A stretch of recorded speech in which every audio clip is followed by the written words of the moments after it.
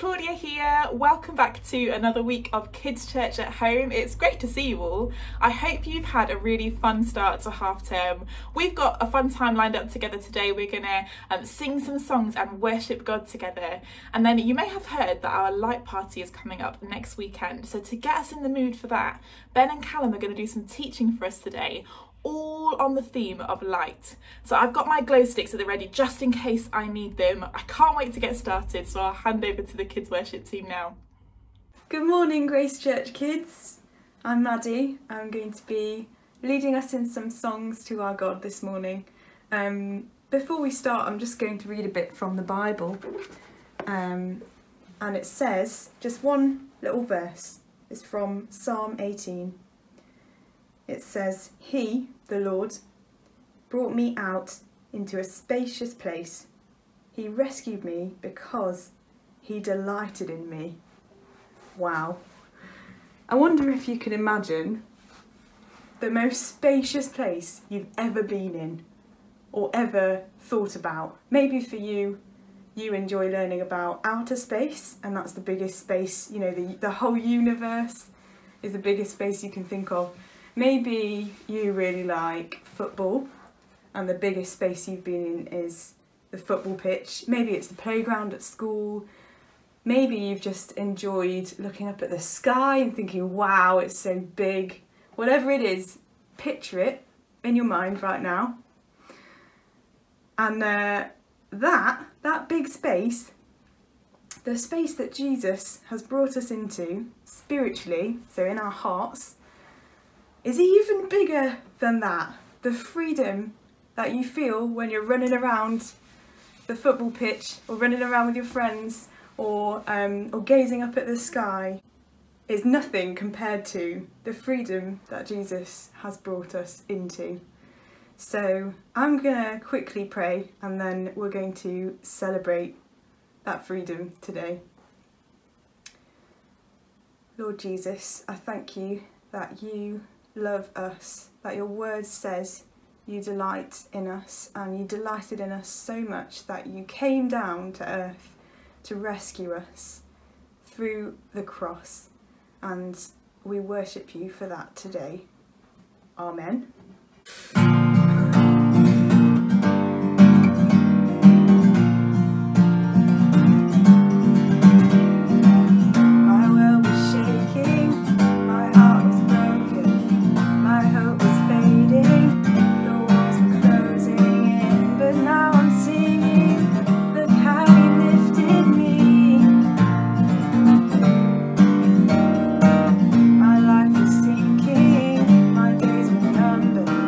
The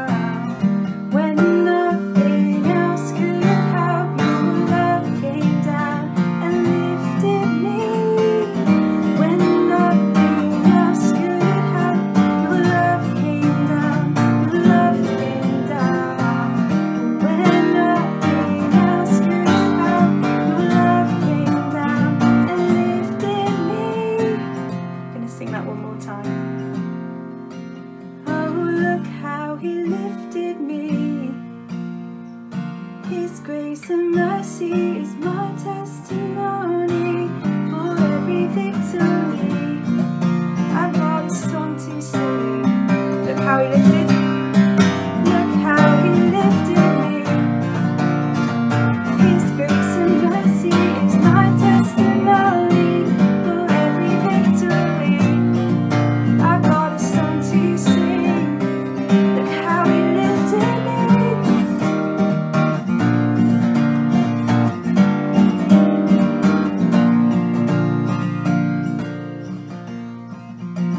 Great. Oh, God loves to hear our praises to him, and he also loves to hear our prayers. So now I'm just gonna play my guitar softly, and I just encourage you where you are to just thank Jesus for bringing you out into a spacious place. He saved us all together as family, but he also saved us as the individual people that we are, and so we can thank him ourselves in our own words personally. So I'm just going to leave just 1 or 2 minutes for you to do that, and then we'll sing one more song. Thank you, Jesus, for saving me.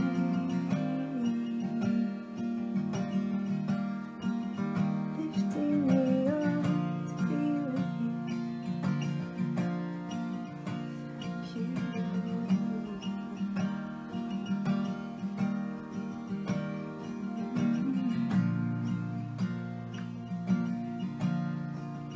Praise you,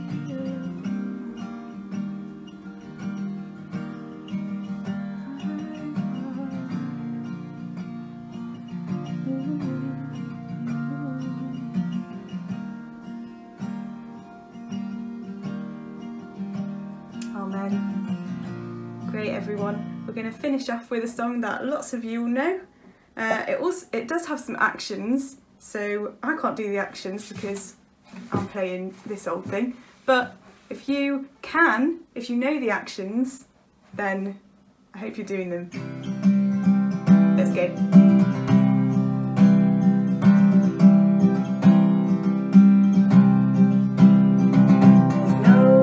There's no one like Jesus. There's no one like Jesus. There's no one like Jesus. There's no one like him. Sing again. There's no one like Jesus. There's no one like Jesus. There's no one like Jesus. There's no one like him. We're gonna walk. I walk here and there. I search and search everywhere. I turn around here and there. There's no one like him.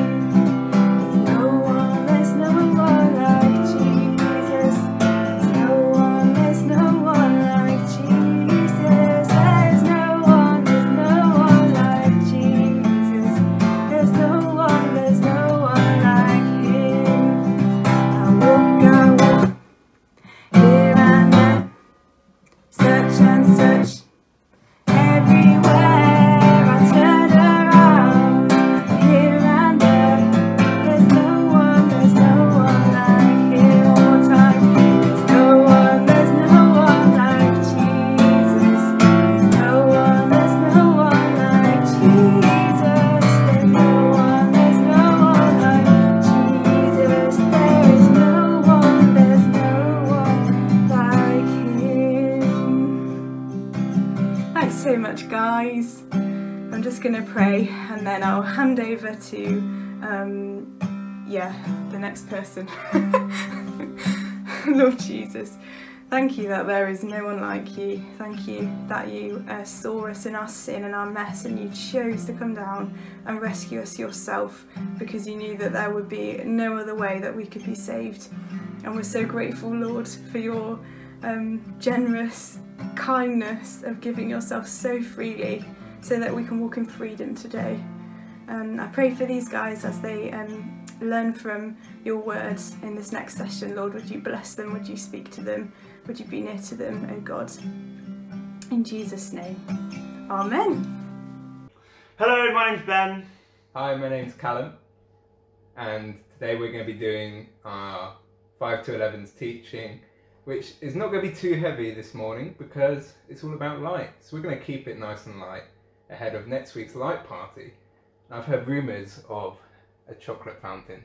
How are you going to do that online? I don't know, but if the rumours are true, Fountain. yeah, all in your mouth, get it everywhere. Oh, great. What else have you heard that it's going to be? Lights. Good. And no dark things.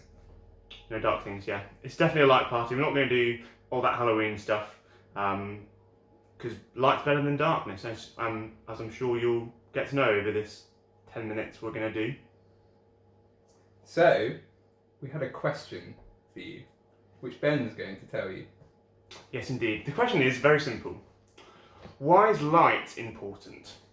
Now, this might sound like a stupid question to begin with because I imagine you will take light for granted all the time. The sun comes up in the morning and it's there, and we have electricity in our houses, so you switch the light switch and light turns on, you see what you're doing in the morning so you don't knock everything over and stuff like that. But there are many reasons why light is important. The first one being it gives us life, surprisingly. The sun comes up and it means that the plants grow, and so the plants can grow, and then some animals can eat those plants, or we can eat those plants, or we can eat those animals, and obviously being kind to them, that kind of stuff. But so we can eat food, so we can survive, so we can live, so we can go to nice restaurants, socially distanced, of course. What else can light do? Trying to think. On that food theme, when you put your food in the microwave, the light comes on, and you can see it spinning round. If you're a fan of microwaves, that's another thing you can do. I like to go camping, and when I get my torch out, I can see not to trip over the ropes, but I normally trip anyway, so sometimes it doesn't quite work. I think I need a better torch actually, so yeah, that's another thing. Yeah. In this world of technology, screens run our lives, and if you haven't noticed, screens are made out of light. So I can watch the TV, I can play on my phone, we can make this video, stuff like that. You can play games on your phone, on your Xbox, on your PlayStation, that kind of stuff. So yeah, we have lots of fun, and adults do boring things like send emails and do work on their laptops. So you can do that with light as well. Yeah. And if you haven't guessed, today's teaching is all about light. There we go. So we're going to jump into the Bible. We're going to look at just one verse, I think, in John chapter 8. So that's a biography about Jesus' life written by, surprisingly, John. And let me get my Bible. This is Jesus speaking, and I've got a prop for you, just here for you. Okay. This is our inflatable Jesus. As you can see, he's quite white, so it's not historically accurate, but that's okay because I blew him up just now. So yes, he is our blow up Jesus. I won't put him there. I'll put him right here. Anyway, so Jesus is speaking. So you can imagine him now, and he says, "I am the light of the world. Whoever follows me will never walk in darkness, but will have the light of life." That's what he said. And if you're like me, when you first read that, had absolutely no idea what he was talking about. Like, the light of the world, like, that sounds like the sun to me, kind of. And you will never walk in darkness, but will have the light of life, whatever the light of life means. So I thought I'd dig a little bit deeper and see if we can work out what's going on here. So Cam, do you want to explain what's like the context, what's going on at the time when he says this random statement, it seems? Yes, so Jesus has been saying lots of things, and the people have been getting very confused, which they always do, and so do I actually when he says lots of things. And just after this, he's been talking to some of like the religious leaders of the day who don't quite get him. So he says to them, "I'm the light of the world, and if you follow me, you'll not walk in darkness." But they think, well, what does this mean? And then just after this, we have this really funny story of a man who was born blind, and Jesus' disciples say to him, like, oh, is it his fault or is it his parents that he was born blind? And he's like, no, it's not his fault, he's just blind. So Jesus anoints this man's eyes with mud and then makes him wash it off, and then he goes back to Jesus and he can see. That's the fun bit, by the way. That's the fun bit. Yeah, not him being blind. Don't put mud in your eyes. We wouldn't recommend. But then the religious leaders come to Jesus and with this man, and well, they say to the man, like, who did this? And he's like, I don't know. And then Jesus comes along. He's like, oh, he's the guy. And then they say to Jesus, did you do this to him? And there's all a bit of conflict. His parents get involved, and his parents are like, no, don't get us involved. And it's all a bit funny. But the reason this story comes just after Jesus says that he's the light of the world is because there's a deeper meaning to it, which is, so when Jesus says, I'm the light of the world, he is talking about himself, and he's explaining that he is the Son of God. But some people, as we've already seen, some people don't believe it. The religious leaders, the Pharisees, say that they don't believe it, and this guy's parents are like, oh, I'm not so sure, don't want to get in, don't want to wade in too far, don't want to get involved. But the guy, maybe unsurprisingly, who's been healed, is like, yeah, I get it. Jesus, yeah, he healed me. He must be the Son of God, and he believes that he is the Son of God. But like, what has got to do with light? Well, light has many things, as we've already talked about, but what it does, it means that we can see what we're doing, we can see what we're going, but it also reveals stuff to us. Stuff that we couldn't see before, it means that we can see what it is. So what Jesus has done, he's not only opened the eyes of this blind man so he can see light physically, but he's also opened the eyes of his heart, his spiritual eyes, so he can see that Jesus is the Son of God. He can see that Jesus was the Messiah, the Saviour, who's also our Saviour, who came to save us. But the Pharisees, they can't see. Would you say, they were like spiritually blind? They can see the light physically, but they can't see that Jesus is the Son of God. They haven't had the light shone in their hearts, so they don't believe. In fact, they actively go against what Jesus is saying, what the man has come to believe, that has been made to see. They don't get it. But luckily, we have seen. The man has seen, we have seen. If you are a Christian, you have seen that Jesus is the Son of God. He is our Saviour, and that's just really cool. We think that's really something that means a lot to us, and we're so grateful and blessed that that's true.